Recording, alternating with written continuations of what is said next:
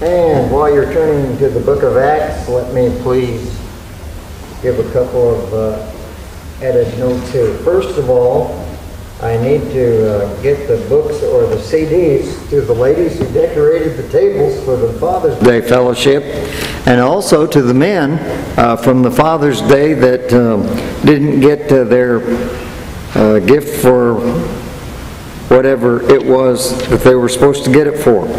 And I have those books in now from Elmer Dill, Out of the Mouth of the Lion. So you guys, if you will come to me, or I think Marcia knows where they are, or Brother Justin knows where they are, you can get your book. Again, that's the ladies who decorated tables for the Father's Day Fellowship, one to a family, understand. And then also the fellows from Father's Day who needed that. And I want to make mention of the report for last week. 2 professions of faith, 144 in Sunday school, 170 in the morning church service, and 143 last Sunday night, which was a banner crowd. I praise the Lord for it. The offering totaled $38,37.64, of which $34,06.84 was regular, $234.50 missions, $105 building, and a couple of other things as well. I praise the Lord for the good offerings during the month of June, and I trust that you will rejoice in the Lord with me for the way He has blessed our church in a wonderful way financially, and I've been praising the Lord for His blessings upon us and other ways likewise here of late. Now, in the book of Acts, we've been in chapter number 19, and in Acts chapter number 19, you can't hear me? You can't hear me?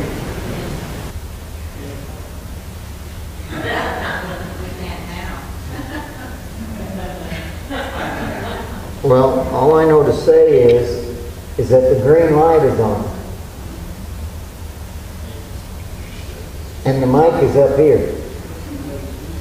And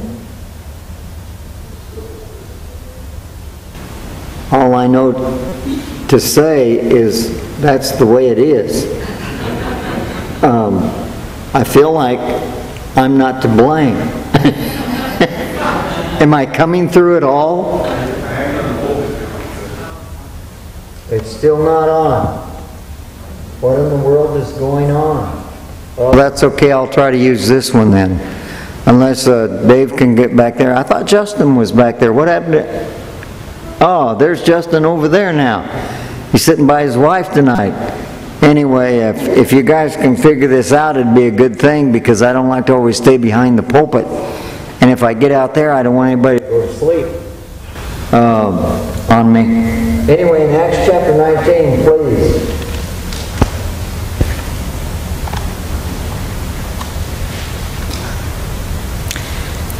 We are studying about the Apostle Paul's third missionary journey. And you guys will recall that I had been in that 32nd verse, going back to it after finishing up the chapter. And the more part knew not wherefore they were come together. And I took that as a typical example of mob gatherings and mob rule. But yet I applied it also to the people that come to church. What are we here for anyway? Why have we come? I think a person needs to have purpose when they come to Jesus Christ's church. And I think it's important for us to know why we're here. And I tried to go through some various things, and you may recall that in going through those things, I wound up last Wednesday night with the thought, please, that we ought to be here for evangelism. The coming of lost souls to Jesus Christ ought to be of importance to us. And I believe that it is good for us to understand that indeed we need a heart with a burden to reach the lost for Jesus Christ. Because indeed, folks, the Bible still teaches there's a heaven and there is a hell, and the saved go to heaven and the lost have to spend eternity in hell. The Bible teaches us that it is certainly our part as those who know Jesus Christ as Savior to be witnesses for the Lord, right? I mean, Acts 1:8, ye shall be witnesses unto me. After that the Holy Ghost has come upon you, ye shall receive power, and ye shall be witnesses unto me. I believe that it's important for us to understand, who know the Lord as Savior, that we are to be evangelists for the Lord and Savior, Jesus Christ. You can take that as an evangel, you can take it as an evangelist, you can take it as a witness, you can take it as an ambassador from 2 Corinthians chapter number 5, verse number 20 and verse number 21. That was not a loose screw in my head, by the way.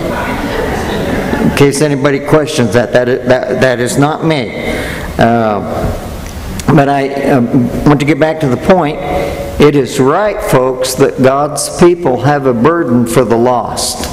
If you don't, I believe that one of the very first things to do is to pray and ask God to give you a burden for the lost. And one thing that's going to be useful and needful, indispensable in trying to reach the lost for Jesus Christ, is to see to it that we have a love for people. Now, loving people is sometimes hard. I don't know about you guys, but I know a lot of good dogs that it's easier for me to love than a lot of people. That's sad, isn't it? But am I on yet? Is this thing working yet? Is it working? It's working now? I'm on? Okay. Now that I don't have to stay back there then, I guess. I want to say this, that I know a lot of good dogs that people can take lessons from and get some personality traits from. Of course, they snarl a little bit too, you know, etc., etc. But I'll tell you one thing, a lot of dogs are more loyal to their masters than Christians are to their masters. Amen. And that's a crying shame. And, you know, one thing I like about dogs is they wag their tail more than their tongue. And maybe that's why they're more likable than a lot of people are. But still, the point of it is, I think one reason why we have a tendency to like dogs or love dogs is, you know, a dog will come up to you in many cases. Now, I don't like the breeds of dogs that are mean-spirited. I don't like the breeds of man that are mean-spirited either. But I think a dog will come up to you wagging its tail, and you know, a dog will be faithful and loyal, and a dog will love you in spite of yourself. I think that we need to learn to love people in spite of themselves many, many ways. And many of us do not have the real love for people that I think that we really ought to have. We need to first of all have love for God. Many of us do not have the real love for God that we ought to have. And when we have that love for God, though, we're going to love the things of God, are we not? I mean, it's just like my granddaughters, whom you know I think the world of. And I got to tell you that I don't like trash or stuff left in my car. But whenever the granddaughters come around, Marcia always takes my car. And she'll get stuff from my granddaughters and they'll leave it, and I don't like stuff spilled on my seats or on the floor. But if it's my granddaughters, that's my granddaughters. Some of you can identify with that a little bit. And, you know, my granddaughters, you love your granddaughters, they can do just about anything they want to do. And the only thing that grandparents, when they're around their grandparents, around their grandkids, and their grandkids' parents, is for the parents to have to discipline the kids. We don't like that too much. We love the granddaughters, and they can do just about anything that they want to do, and I think they're beautiful and brilliant. Now, not the grandma down there, you understand. She's the disciplinarian of our family. I refer all of that stuff to her. So that remains just a nice guy. But it is true. I bet you guys can identify with that. We love our grandkids, and they can do, you know, pretty much anything. Hey, if they leave trash in my car, well, that's my granddaughters. That's all right. If they spill something in my car, well, that's my granddaughters. That's all right. Well, folks, listen, we need to have a love for lost people, too, like that. And I think that greatly missing in our lives is a concern for lost people, and a concern that is born because of a love for lost people. I think that we need to pray for God to give us a burden for the lost. I've got to tell you this, though, if we have a love for the lost like we ought to have, we're going to have a burden for the lost to come to Jesus Christ as their Savior. And so I think that in the church business, it ought to be very carefully seen, and it seems to me like I'm hearing better.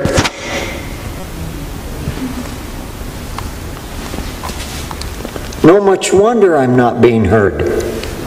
The microphone had come out of this gizmo. I bet you can hear me now. I don't know what I'll do with this thing here exactly, but maybe I can figure out something that'll make it work. Don't worry. Don't demand your money back just yet. Okay, that should fix it up. Can you hear me now? I think, folks, that the business we ought to have church for, and the business of our going to church, and the business of our putting our time and our tithes and our talents into the church, ought to be, at least for one reason, to try to bring people to Jesus Christ. In other words, the presence of a Bible-teaching church in the community does make a difference on people coming to Christ. As I've said before, I'm for personal evangelism, I'm for mass evangelism, I'm for giving the gospel of Christ out in the truth, and I'm for then getting out of the way and letting the Holy Spirit of God do His work. But I am for us trying to be evangelists for Jesus Christ. And along those lines, I think that every child of God, every true child of God, needs to have some scriptures memorized whereby they can give somebody the plan of salvation. So I want to ask you the question. You don't have to raise your hands or shake your heads or anything else, but I ask the question, can you give the gospel of Jesus Christ to a lost person in order to bring them to the point of where they see the need of accepting Jesus Christ into their heart as their Lord and Savior? Do you have some scriptures down? I'd like to give you a few scriptures tonight, and then I'll give you a short plan in doing so. Please, you might want to write these scriptures down. Of course, there's the Roman road to salvation, which is very famous and very good. And quite simply, the first verse that one would use would perhaps be Romans 3:23. For all have sinned and come short of the glory of God. I mean, you got to get a person lost before they're going to see their need of getting saved, right? That's the way it looks to me anyway. A person is going to have to see their need of Jesus Christ.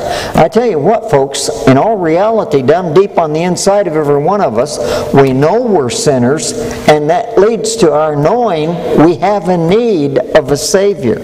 But by bringing the Word of God out, that Word that is quick and powerful and sharper than any two-edged sword, we can better get the idea across. And I believe that the Holy Spirit of God uses the Word of God. It's not our oratory. It's not our grand personalities. It's not our good looks. It's not our greatness or who we are that's going to get the job done. But it's going to be the Holy Spirit of God convicting hearts by using of the Word of God that gets the job done. I believe that. And in using the 3:23 of Romans, in fact, you can use from verse 10 through verse 23 on that. But, you know, as it is written, there's none righteous, no, not one. There's none that seeketh after God, and so on and so forth. And then coming down to the 23rd verse, for all have sinned and come short of the glory of God. And then Romans 6:23 is kind of a second logical step. For the wages of sin is death. That's a sum total of death. The first death and the second death. As I've said before, the first death is separation of the conscious existence from the body. The second death is the separation of the conscious existence from God Almighty, right? I mean, hey, that's death in hell for all eternity. See Revelation chapter number 19 there, and chapter number 20. It is important for us to understand that all have sinned and come short of the glory of God, and the wages of sin is death. Fortunately, the verse goes on to say, but the gift of God is eternal life through Jesus Christ our Lord. Mind you, you can explain to a person that it's a gift. It's not something they earn. For by grace are you saved through faith, and that not of yourselves. It is the gift of God, not of works, lest any man should boast. And as is often said, we would. given half a chance, man will allow his pride to come to the forefront and he will boast.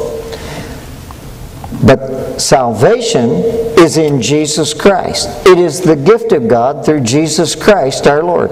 Now, how can it be a gift? Is it because God just says, oh, well, that's all right, we'll just sweep your sin under the rug and that's okay? No. How can it be the gift? It can be the gift because Jesus paid it all to Him I owe. And that kind of comes out, of course, in Romans 5:8. 6 through 8, actually. For when we were yet without strength, in due time Christ died for the ungodly. For scarcely for a righteous man will one die, yet peradventure for a good man some would even dare to die. But God commendeth His love toward us, in that while we were yet sinners, Christ died for us. Which leads me kind of automatically into Romans 10, 9 and 10, and verse 13. 10, 9 and 10 speaks along the veins that if thou shalt confess with thy mouth the Lord Jesus, and believe in thine heart that God hath raised Him from the dead, thou shalt be saved. For with the heart man believeth unto righteousness, and with the mouth confession is made unto salvation. And verse number 13 says, for whosoever shall call upon the name of the Lord shall be saved. I often try to point out to people the death, burial, and resurrection of Jesus Christ our Lord as a substitute for us. He paid the penalty for us. God didn't just sweep sin out of the way. God just doesn't say, okay, we'll just overlook that. The sin had to be paid for. My sin, your sin, anybody's sin. Jesus Christ shed His blood for our sin. And if we'll take Him into our heart as our Savior, we can be saved through Him. Now that's a short and simple thing, but it'll at least get you started.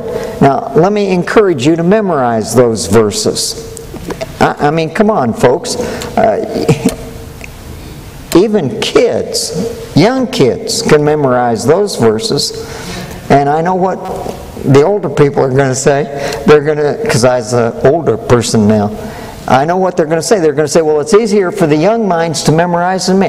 Yeah, old guys can memorize stuff too from the Bible, right? Try it. You'll like it. And it's good to memorize it. Now, it's also good to have it with you and let them see it in print. I believe in that.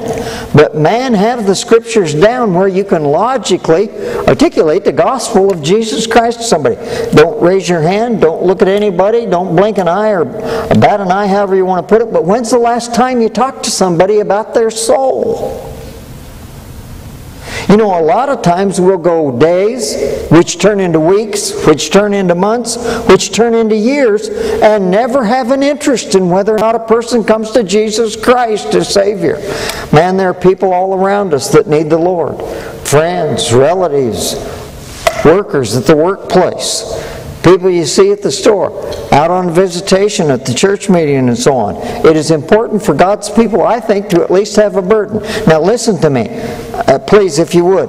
You're not going to save anybody. And I'll go further than that. I got to be careful when I say this.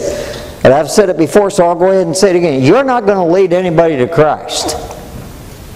I know that pops a lot of bubbles and busts a lot of balloons, and I know it's burst, but bust gets the idea across a little.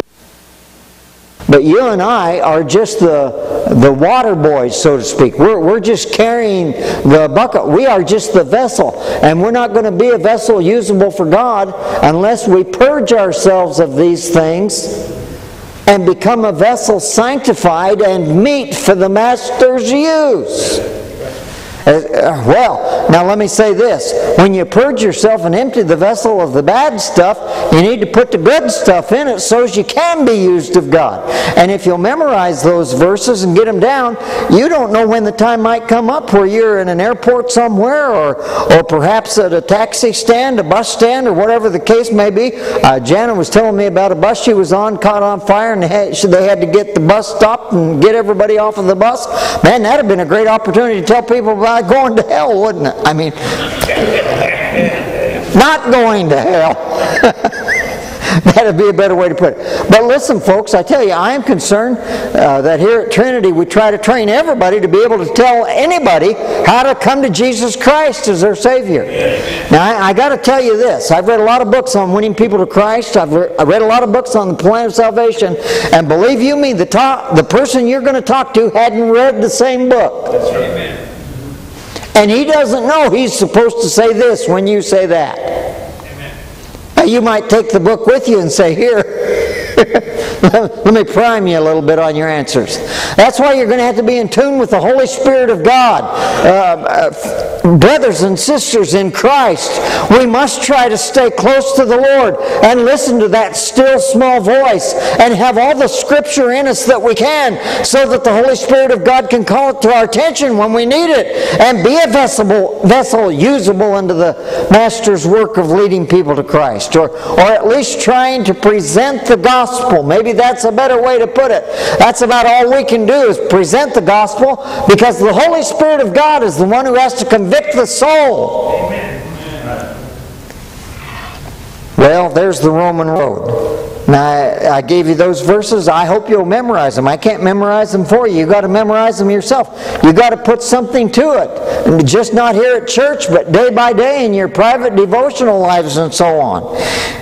But those verses are some that you can use. Now, I got this one from C.S. Lovett out in California. He tried to use 4 verses to try to lead a person to Christ. He said, keep it simple.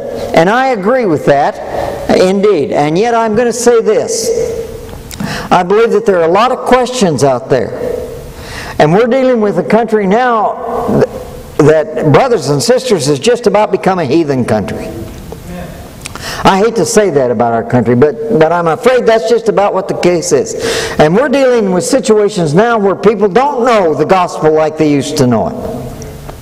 And they're going to have a lot of questions. And you're going to have to have a lot of verses handy. Don't let that intimidate you. Don't let that keep you from being the witness you can be. If a person asks you a question and you can't answer it, say, I don't know, but I'll look it up and bring you the answer, and make a time when you can go back and talk to them. I read one book on that subject, and the guy said, go ask your pastor. He knows the answer to every question.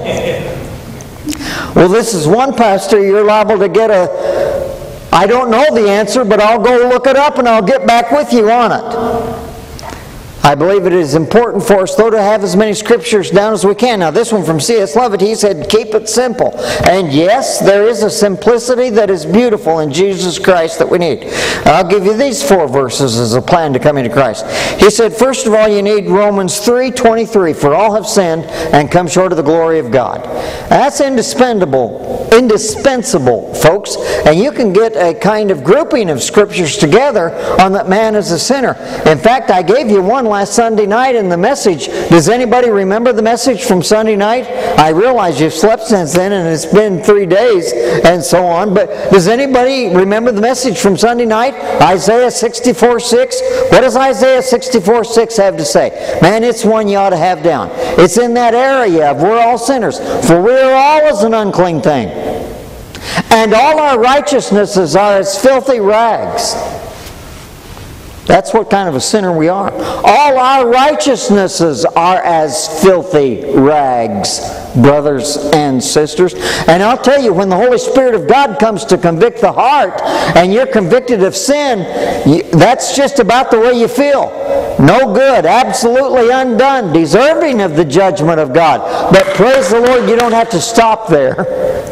I'm just giving the scripture. We are all as an unclean thing, and all our righteousnesses are as filthy rags, and we all do fade as the leaf, and our iniquities, like the wind, have taken us away. Oh, that is so true. Well, C.S. Lovett says just use Romans 6:23. Or 3:23. I like for people to have a whole bunch of scriptures handy, but these will get you started off anyway. And then Lovett said go to 6:23 of Romans, and I've already given you that one. For the wages of sin is death. You know, people need to know the penalty of their sin. Amen. The wages of sin is death. By the way, I even like Romans chapter number 5 on that. The entire chapter number 5 of Romans, I think, is wonderful. Where the Bible says, "For until the law, sin was in the world, but sin is not imputed when there is no law. Nevertheless, death reigned from Adam to Moses, even over them that had not sinned after the similitude of Adam's transgression, who was the figure of him that was to come." We need to know, folks, that the wages of sin is death. And that death is the sum total of death, as I've already put it. And then C.S. Lovett said, take the person from there to John 1, 11 and 12. He came into his own, and his own received him not.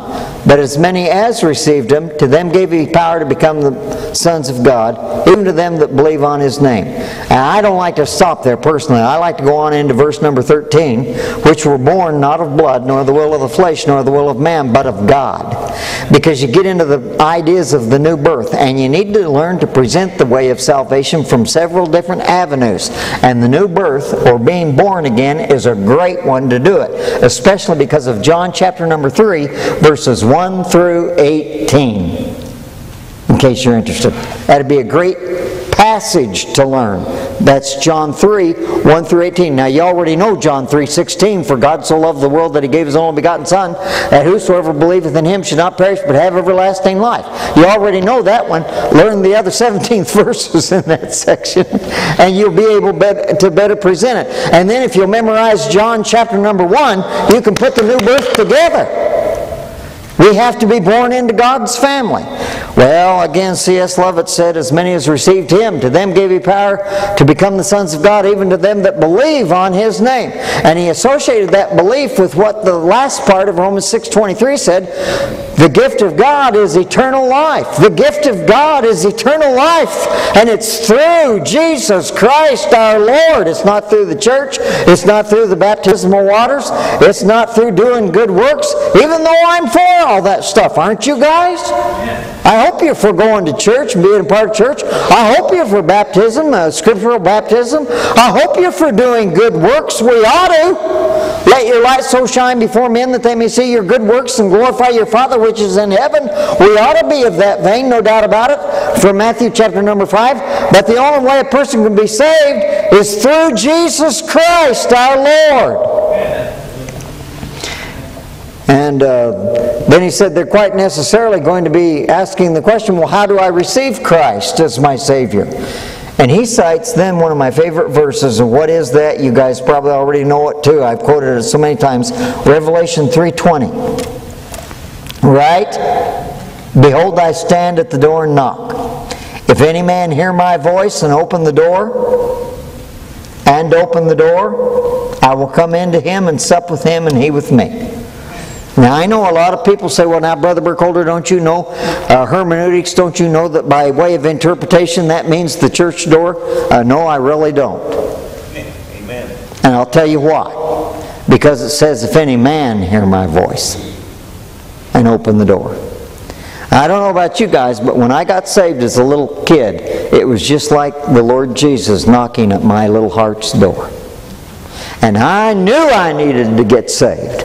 And I knew I needed to ask the Lord Jesus to come into my heart and to be my Savior. I knew it. And there's something about us. I don't know what's wrong with us altogether. I know some things that are wrong, but not all of them. But pride is even in a little kid. And for a long time I wouldn't do it. But I finally realized it seemed like the Lord was knocking louder and louder and louder on my heart's door. Or as one might say, I was more and more and more under conviction. And finally, man, I had to get on my knees. It's not getting on your knees that saves you, by the way, but I happened to get on my knees down at that old chair in my brother Keith's living room. And I asked Jesus to come into my heart and to be my Savior. And somebody says, well, Brother Burkholder, you were just a little kid. You didn't know what you were doing. Let me tell you something. Most adults don't know what they're doing either. I mean, come on.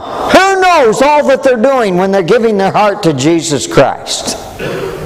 We're not even scratching the surface there in that subject, if you want my personal opinion. But I believe it's important for us to get that 3:20 of Revelation through. And just those 4 scriptures, according to C.S. Lovett, 3:23 and 6:23 of Romans, John 1:11 and 12, and Revelation 3:20. Now, there's a lot of other areas to cover, but that'll get you started. We need to get a start. Kind of like cranking an old car. Anybody here ever crank an old car to start it? Anybody here ever seen a car crank to start it? I am old enough to remember cars coming by my dad's house up there in Denver when he was preaching.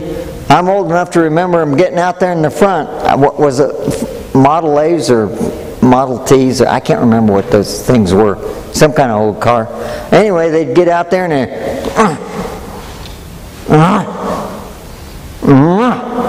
that's the way preachers feel with trying to get Christians started a lot of time. Amen, brothers and sisters. Can't you give me a good amen on that one? I got to tell you, it's hard to get.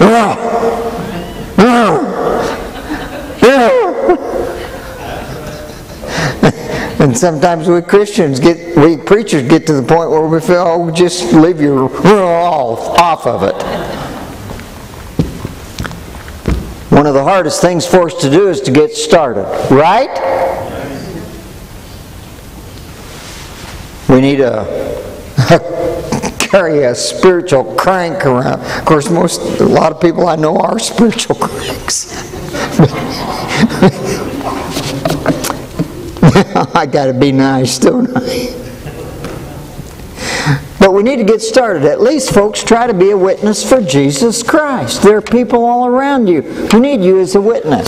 And I give you those verses. Oh man, it's 8 o'clock already. Time goes by very quickly. But let me give you this real quick. I want to give you this in your witnessing program. And these are just ideas. You've got to do it yourself. You can't write down, Brother Burkholder says to say this now, and the person will say that. You can't write down, Brother Burkholder says to do this now. You got to have it down to where the Holy Spirit of God says to do this now. And no matter what the person says. I'll give you this. I've given it before, but it is a way of getting started. One man said that there are 3 good questions you can ask a person to try to get into the business of whether or not they're really saved. And he says the first one is ask a person if they're a Christian. And he says no matter what they give as an answer to that question, you can go to the second question. And the second question is, have you ever thought of becoming a Christian? Now, if you stop to think about it, that's a leading question. That presupposes a person is not automatically a Christian, that they have to do something in order to get saved. Have you ever thought of becoming a Christian? And he says no matter what they say, you can go to the third question, and that is, if someone were to ask you what a person has to do to become a Christian, what would you tell them?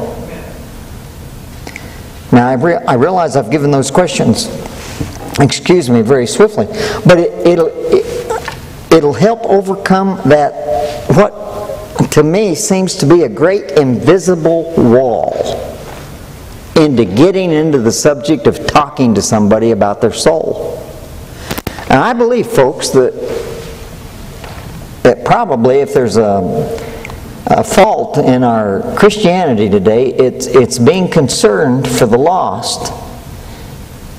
And for those who are concerned about the lost, one of the biggest barriers is getting into it. And those 3 questions, if nothing else, will begin to get you into it. Have you ever thought about becoming a Christian? If someone were to ask you how to become a Christian, what would you say to them? And he says, no matter what they say, he said they might say, well, live good. You can say, yes, a person ought to live good, but how does one become a Christian? You can get around to it eventually until you get to those points of using verses to show that we become a Christian. How? By receiving Jesus Christ into our hearts as our Savior. By the new birth. Now I realize there are a lot of verses that can go along with that, but it's important for us to at least have something handy. I mean, folks, at least have something down whereby you can tell somebody how to be saved. I mean, your schoolmates, your people that you play with, your neighbors, other people around you. Isn't it right that we have some way of talking to people about the Lord?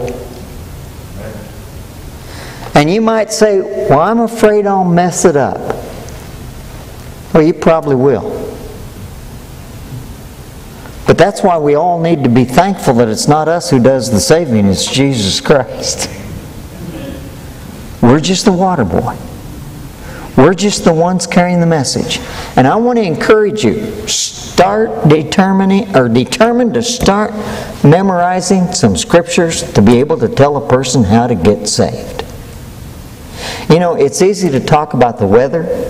It's easy to talk about sports. It's easy to talk about the government. It's easy to talk about the economy. But it's that getting into talking about Jesus Christ that is so often, many times, a kind of barrier to us.